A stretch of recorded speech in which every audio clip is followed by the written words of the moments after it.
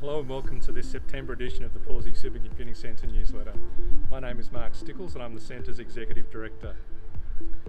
I'm standing here on WADSIH country of the Noongar Nation and to pay my respects to their elders past and present. I'm also standing on the campus of Edith Cowan University's Joondalup campus, outside what is the largest permanent periodic table installation in the world. So a really fascinating aspect of the science facilities here at Edith Cowan University. This month's newsletter contains a lot of exciting updates around our capital refresh, with news of our 130 petabyte installation of a new storage infrastructure at Pawsey, and continued progress on the installation and upgrade of Setonix and its associated systems.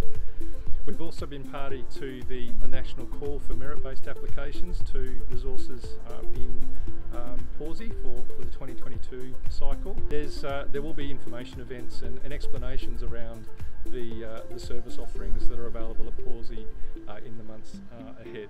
We've included in this newsletter also stories about our call for student internships, which are very popular and in high demand, and we encourage student applications for these internships. Importantly, in what was a diversity month, we've included in this month some really constructive work by the Australasian Women in HPC chapter that's highlighted initiatives that can be undertaken by centres like Pawsey and our peers in the area of positive action with respect to diversity and inclusion. I stand committed to those initiatives and look forward to acting on those and continuing to create a very positive environment for those that work with us at Pawsey. I hope you enjoy this month's newsletter. Thank you very much and take care, particularly all those in parts of the country that are continuing to manage difficult lockdown periods through COVID. We are sending all of our positive thoughts to you from Western Australia.